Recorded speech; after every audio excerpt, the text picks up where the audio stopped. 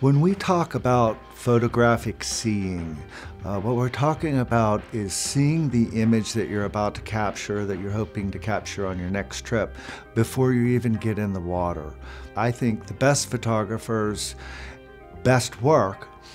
is often the result of an image that they worked really hard for because they had the vision in their mind's eye first of how they wanted these compositional and lighting elements to come together. We go in and we try to follow the basic rules to have good exposure, good composition. If we can take it a step further by having a vision in their mind of I want this grouper and I want the sun behind it and I want the boat silhouette, whatever it is that you've kind of constructed in your mind's eye,